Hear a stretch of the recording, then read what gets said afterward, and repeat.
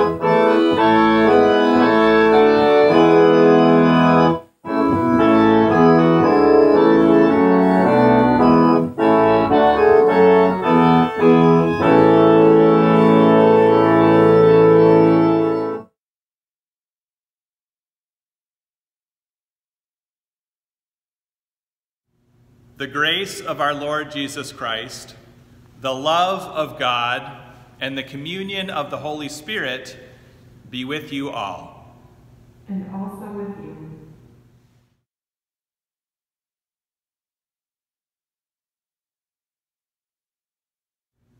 Let us confess our sin, trusting in the abundant love of God. God who searches us and knows us, you have shown us what is good, but we have looked to other lights to find our way. We confess that our hearts are burdened by sin, our own sin, and the broken systems that blind and bind us. We distrust those who are not like us. We have chosen revenge over mercy. We exploit the earth and its resources, failing to consider generations to come. Forgive us, gracious God, for all we have done and left undone. Open our eyes and our hearts to reveal your love and mercy and guidance. Amen.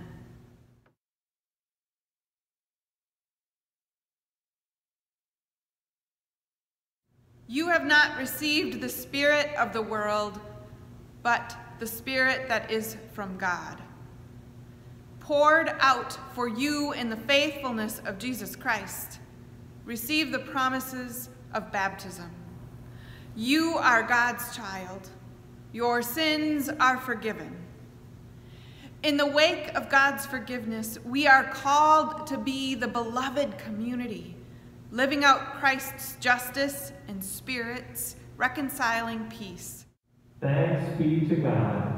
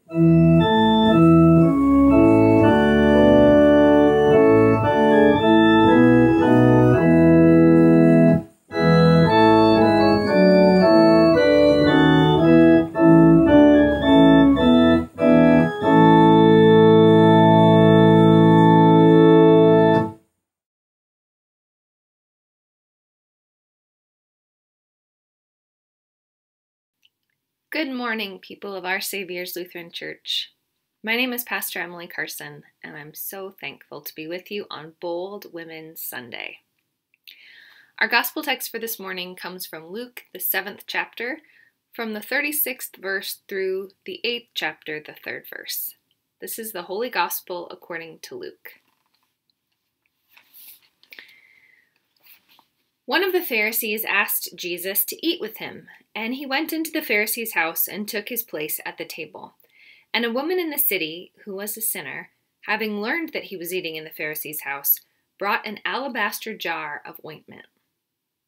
She stood behind him at his feet, weeping, and began to bathe his feet with her tears and to dry them with her hair. Then she continued kissing his feet and anointing them with the ointment. Now when the Pharisee who had invited him saw it, he said to himself, "If this man were a prophet, he would have known who and what kind of woman this is who is touching him, that she is the sinner." Jesus spoke and said to him, "Simon, I have something to say to you." "Teacher," he replied, "speak." A certain creditor had 2 debtors. One owned 500 denarii and the other 50. When they could not pay, he canceled the debts for both of them. Now, which of them will love him more? Simon answered, I suppose the one for whom he canceled the greater debt. And Jesus said to him, You have judged rightly. Then, turning toward the woman, he said to Simon, Do you see this woman? I entered your house. You gave me no water for my feet, but she has bathed my feet with her tears and dried them with her hair. You gave me no kiss, but from the time I came in, she has not stopped kissing my feet. You did not anoint my head with oil, but she has anointed my feet with ointment. Therefore I tell you, her sins, which were many, have been forgiven. Hence she has shown great love. But the one for whom little is forgiven loves little. Then he said to her, Your sins are forgiven. But those who were at the table with him began to say among themselves, Who is this who even forgives sins? And he said to the woman, Your faith has saved you. Go in peace. Soon afterwards, he went on through cities and villages, proclaiming and bringing the good news of the kingdom of God. The 12 were with him, as well as some women who had been cured of evil spirits and infirmities. Mary, called Magdalene, from whom 7 demons had gone out, and Joanna, the wife of Herod's steward Chuza, and Susanna, and many others who provided for them out of their resources. This is the gospel of the Lord. Good morning, people of Our Savior's Lutheran Church. As I mentioned before reading the gospel, I'm Pastor Emily Carson. I'm honored and delighted to be with you today for Bold Women Sunday. I serve as a member of your synod staff and the staff of the church-wide expression of our denomination. I bring you greetings today on behalf of our bishop, Bishop Regina Hassanali, and our synod staff, and our synod council, of which Pastor Ben is a member. I also say a word of gratitude up front for the leadership of your pastors, Pastor Ben and Pastor Nikki, as they share their gifts with you and with the wider community. We give thanks for their presence within the synod and within the Zumbro River Conference. Today we celebrate bold women, and we celebrate boldness as it relates to a life of faith. As we celebrate boldness, we get to journey today with the woman from our gospel readings, the unnamed woman in Luke chapter 7 who boldly expresses her heart and gratitude to Jesus, and the named women mentioned at the beginning of Luke chapter 8 who boldly follow and boldly financially give in order to support Jesus' ministry. In order to fully celebrate boldness and bold women, and specifically the women in our gospel readings, let's first take a little time this morning to explore what this boldness business is all about. What is boldness, and why does Jesus encourage and celebrate it? Boldness is sometimes misunderstood by many of us, myself included. I used to have some negative stereotypes about boldness. I thought that maybe it meant being disruptive or loud or impolite. I mistakenly thought that being bold was being unnecessarily dominant and squishing other people along the way. But that isn't what biblical boldness is about at all. So let's dig in. What is biblical boldness? Boldness shows up as an attitude of God's people in the Old and New Testaments of the Bible. And there are a few Hebrew in the Old Testament and Greek in the New Testament words that we translate as bold in English. Let's focus on 2 of those Greek words that we translate as bold. The 2 Greek words are talmeo and parousia. Talmeo and parousia. In the New Testament, we encounter the boldness of Joseph of Arimathea in Mark chapter 15 when he asks Pilate for the body of Jesus after Jesus has been crucified. In Mark 15, verse 43, we learn that Joseph went boldly to Pilate and asked for the body of Jesus. The Greek word here is talmeo, and it means to actively gather up courage in order to take meaningful action. Boldness, in this case, is actively gathering up courage in order to take meaningful action. Peter, John, Paul, and Barabbas are all described in the book of Acts as operating with boldness on multiple occasions. And they are speaking God's word with boldness on multiple occasions, as are Jesus' followers in the book of Acts. An example of this is Acts chapter 4, verse 31, which states, "When they prayed, the place in which they gathered was shaken, and they were all filled with the Holy Spirit and spoke the word of God with boldness." The kind of boldness here is about speaking freely and confidently. It's fearlessness and courage. When people in the Old and New Testament acted boldly, they weren't getting stuck in overthinking, overanalyzing, overwhelm, or their own insecurities. Instead, their boldness was rooted in courage and wholehearted action as they navigated life. They speak bravely and act in ways that reflect the profound grace of God. When we celebrate bold women and biblical boldness, this is what we're being invited into. At the center of our gospel for today is a woman whose name I sure wish we knew. We never learn her name, and she never speaks. But her bold actions, her bold response to Jesus has been retold for millennia. By Luke chapter 7, at this point in Luke's gospel, it's still pretty early on in Jesus' ministry, and he's been invited to the home of a religious person. And a woman comes, the woman at the center of our gospel today, she comes into the house of this religious person with a jar of special ointment. It was common in those days that if you invited a teacher into your home, like the way this religious person invited Jesus into his home, it was common that you would invite others from the community to come too. It would be sort of an open door so that more people might be able to benefit from the teachings. That's probably how this woman ended up there. She perhaps heard Jesus preaching and teaching in the days and weeks prior.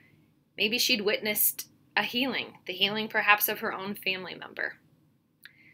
The unnamed woman, let's call her Parousia, which means boldness in Greek. She enters the space without fear and boldly expresses her gratitude to Jesus. At the time, it would have been typical for someone to have washed Jesus' feet as he entered that home, a common act of hospitality.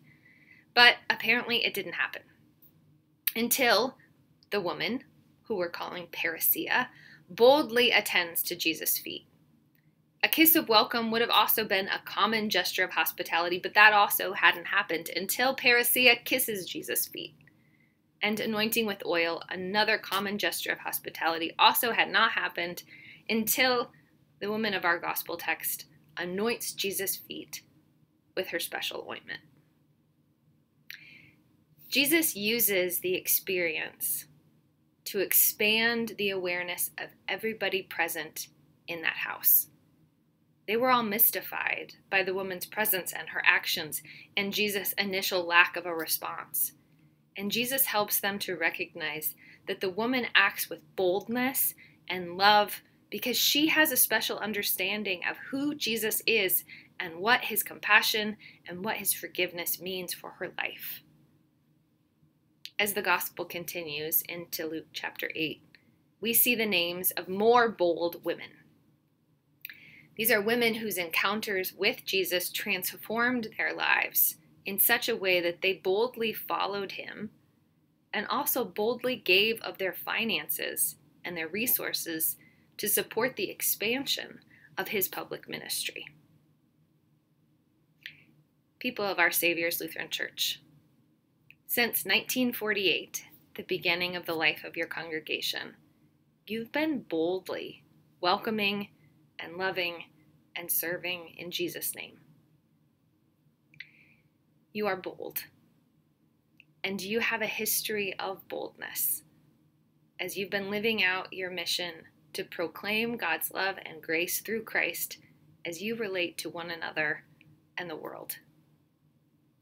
You worship with boldness, you experiment with boldness, you welcome with boldness, you give and you serve with boldness.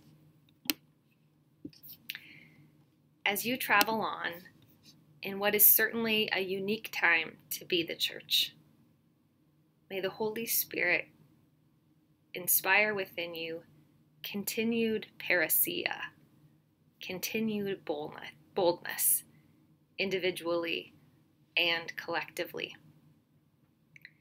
Boldness is transformational, and that's why we celebrate bold women and boldness today. May we celebrate boldness when we witness it. May we lean toward boldness when we feel it bubbling up. And may we give thanks for the Holy Spirit, that force from which all courage comes. Amen.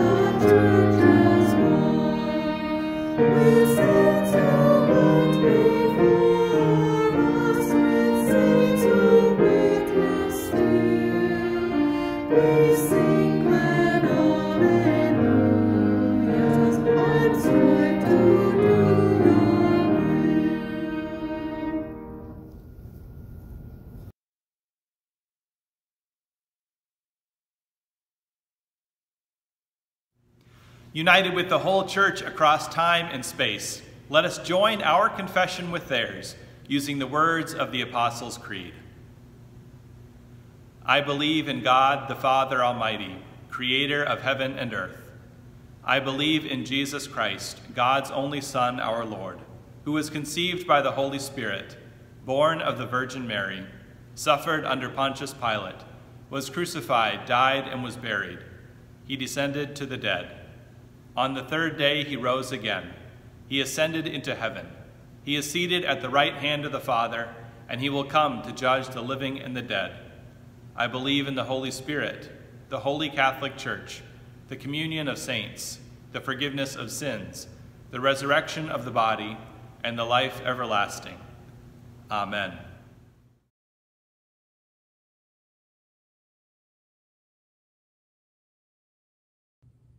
The Spirit of the Lord is poured out upon us in abundance. So we are bold to pray for the church, the world, and all that God has made. God of generations, we celebrate the lives of the women who fought the good fight and stood up for the gospel and the truth of Scripture, yesterday and today.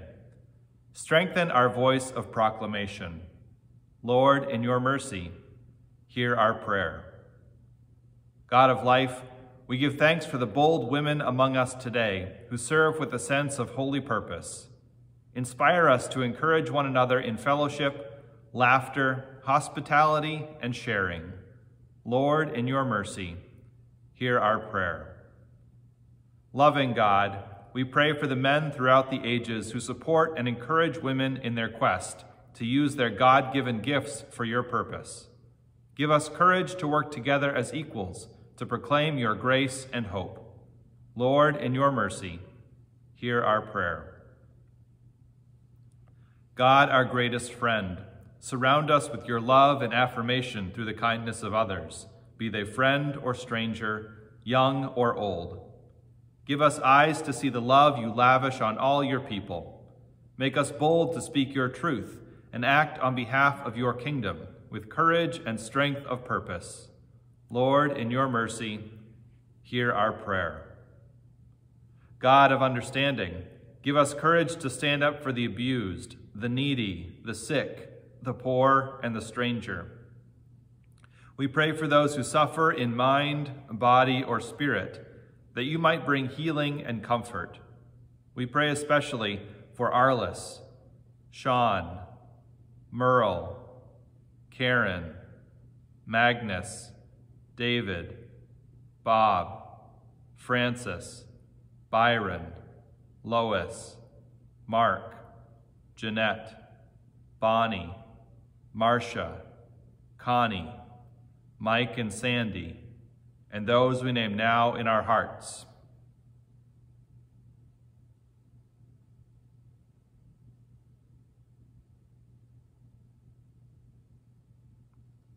Lord, in your mercy, hear our prayer. Since we have such great hope in your promises, O God, we lift these and all of our prayers to you in confidence and faith, through Jesus Christ, our Savior. Amen.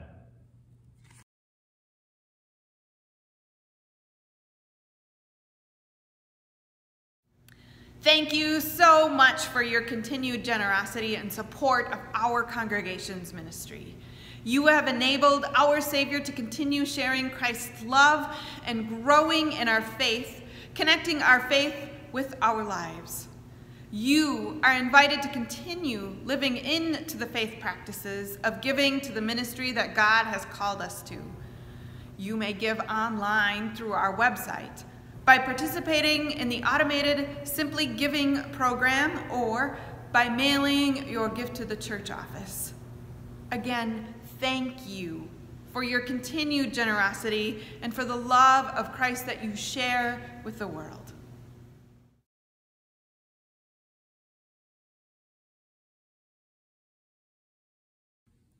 My name is Emily Blaine, and my family moved to Rochester right around 4 years ago now. And it took us a while to, find a church like it usually does when you move. We tried a couple different churches. I honestly don't remember where our Saviors fit in the 3 that we went to, but one of the churches that we checked out, worship was great. We appreciated the pastors, but our then almost 1-year-old daughter, Rebecca, or I guess she was right around 1 year old. She was studiously ignored, is what I say. We had her in church with us because that's what we did. And, she was making noise, not a lot of noise, but just a little bit. And it felt like nobody gave us any dirty looks. There was nothing overtly negative, but it was a lot of, blinders. Like we're just going to not pay attention to the kid noises back there, which just didn't quite feel right to us. Another church we went to, we liked quite a bit. We didn't have a chance to meet the pastor because he was on sabbatical at the time. And so we're like, oh, maybe we'll go back there. And then we got to our Saviors, and I don't think we're the only family who had this experience where we walked in and went, wow, they have tables out here for the kids. There's, coloring materials, there's dolls, there's, little kid Bibles. This is pretty cool. And we sat down, and the woman sitting in front of us turned around and said, oh, welcome. I haven't seen you here before. I have a granddaughter right about your daughter's age. Welcome. And we chatted just a little bit and went, this feels good. And got through the service, didn't feel studiously ignored, felt very welcomed. And then Pastor Ben got to the sermon and made a Dungeons and Dragons reference. And Jacob and I play Dungeons and Dragons and are huge nerds in all sense of the word, as obviously Pastor Ben is as well. And so we're like, well, this feels pretty darn right. And so we chatted with Ben afterwards. Went, wow, they value music here. I was a music major. Jacob would have been a music major if he had been able to figure out how to play piano. So music is really important to both of us. our child is welcomed here, which was really important to both of us. The pastor is a nerd, which was not something we realized was important, but we were like, this is really cool. This is just an extra layer of connection. And now in the couple years since we became members, the community has been really important, especially over the last 2 years of the pandemic. It's been really, really nice to have our Parents of Young Kid Bible Study, the Funky Bunch group, whatever. We've been meeting regularly on Zoom and then outside for a little bit last spring and over the summer, which is really nice to see people. But we've been meeting regularly every 2 weeks, and we've gone from reading a book together and talking about that, reading the Bible together, to kind of in the depths of last winter when it was really bad for everybody, just having a time to just be together and talk about, oh my gosh, life is so hard right now, and just be with people who you know would understand. And we really appreciate, I know our family appreciates, the care that leadership at Our Saviors has put into all the COVID protocols, which nobody likes. Nobody wants to be sitting at home on the couch. We want to be in person together, but having that option so that, you know, whether it's because of COVID or in the future when hopefully it's not because of COVID, having that option of, oh, we're on vacation, but we could still tune in online and see what's going on at church, or, you know, life is just really busy, or, you know, kid activities on Sunday morning, which keep happening despite the fact that many of us obviously aren't big fans of that. So we can't be there live on Sunday morning, but we can still be connected to our church community and be connected to the faith that we share and the mission that we have together. I'm really excited about this next year and growing Gift and growing that online community. Like I said, those have been pretty important to us. And so when we talked about that at the congregational meeting, I was like, oh, that sounds really exciting. I can't wait. I started thinking about, you know, who do we know who's not really plugged into a church? Who can we share that with? So we're pretty excited about this year to come. Thank you for joining us for worship today. We are thankful that the Reverend Emily Carson from our Synod office was able to join us for worship today, preaching as we celebrate Bold Women Today. I have a couple other announcements to highlight for you. The first is that because COVID cases have come down significantly, the leadership team has made some decisions on rolling back some of the other restrictions we put in place to help try and keep people safe. The first is that starting immediately, the pastors, Pastor Nikki and I, will be available to head out and do home visits with people. Starting on Sunday, February 20th, so that's next Sunday, eating and drinking will again be allowed for groups of 50 or fewer people. So this does mean that we will be able to have our coffee fellowship time following worship starting next Sunday, February 20th. Groups may also begin meeting again in our building. We had encouraged people who could to meet online, but we are now lifting that, and people can again return to meeting here in the building as they need to and want to. Our breath-related musical groups, so that would be our choirs and our instrumentalists who need to use their breath to make music, may again resume rehearsals and performances. That is again starting on Sunday, February 20th. We will continue to require people to wear surgical masks or stronger masks like N95s and KN95s. That is the current recommendation from the Mayo Clinic that we are going to be following. Those offer more protection than cloth masks do. So we will be sticking with that for the time being. Those are the announcements to highlight. Oh, I do have one other announcement. I will be heading on vacation starting this Thursday, the 17th. So if you do need pastoral care or emergencies, please contact Pastor Nikki. Those are the announcements to highlight for you today. Enjoy the rest of worship and have a great week.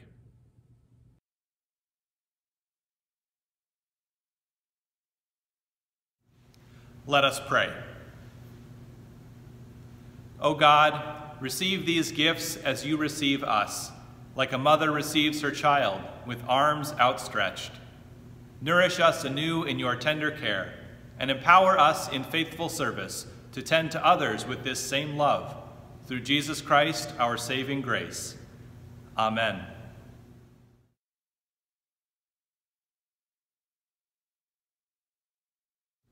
The Lord be with you. And also with you. We now get ready to share the Lord's Supper, the body and blood of Jesus that he gives to us in the bread and wine. But before we can share this meal, we need to set the table. So make a sacred space and gather up your elements of bread and wine and grape juice as we sing.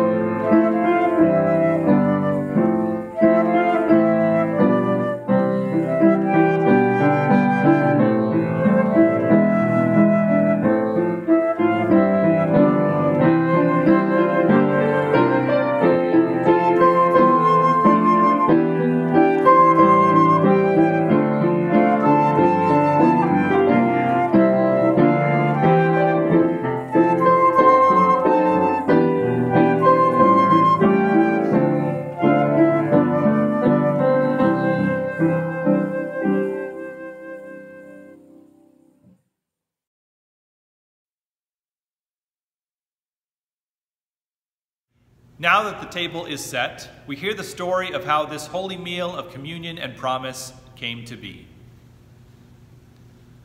In the night in which he was betrayed, our Lord Jesus took bread and gave thanks, broke it and gave it to his disciples, saying, "Take and eat. This is my body given for you. Do this for the remembrance of me."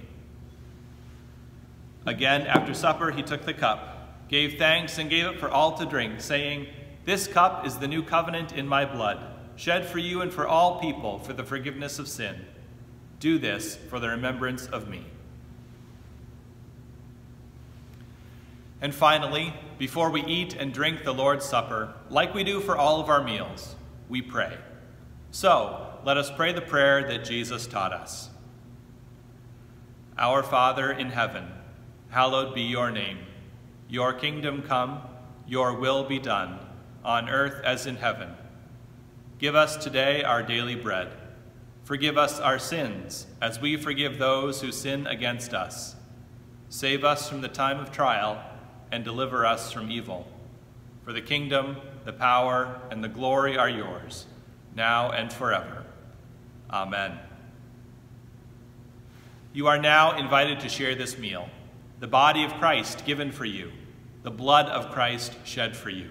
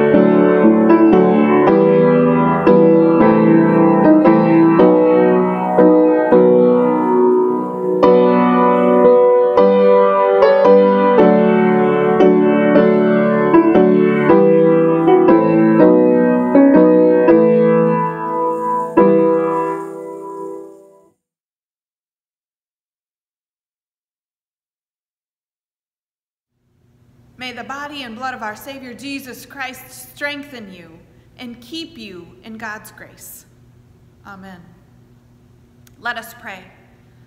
Faithful God, you have kept your promise to us in this meal, nourishing us with the gifts of salvation.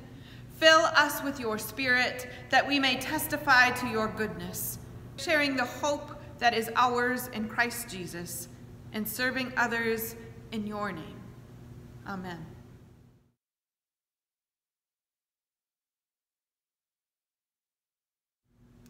As we come to the end of our worship service today, we remember that Jesus gathers us in worship in order to send us out into the world to share God's love.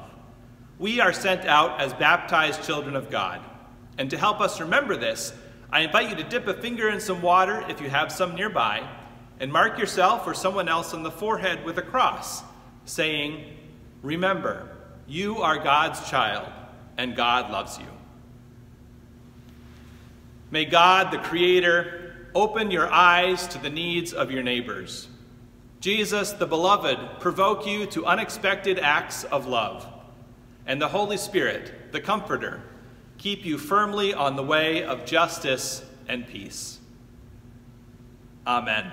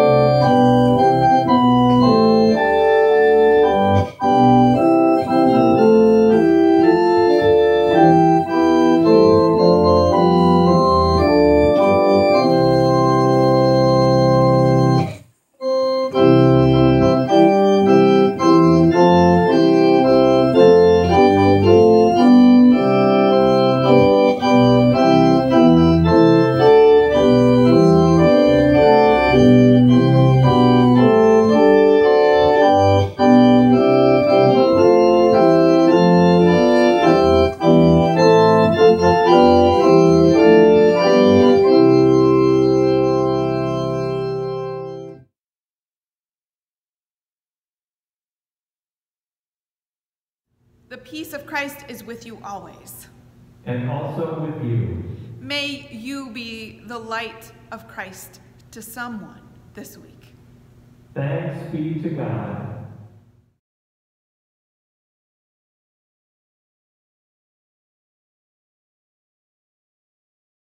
Thank you for joining us for worship. Have a great week.